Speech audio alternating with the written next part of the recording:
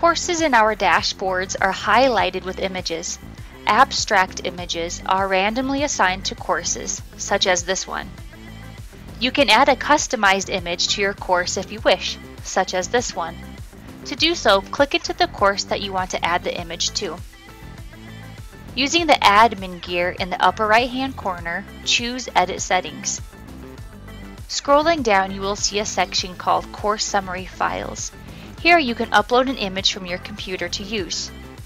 For best results, your image should be 3 times as wide as it is tall, so a 3:1 ratio. Scroll down and choose Save and Display.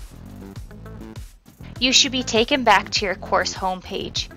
If Moodle does not take you back to the course homepage but remains on the page where you uploaded the file, that means there was an error with the file type you tried to upload.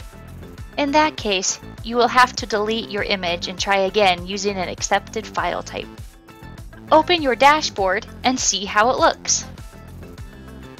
Looks great.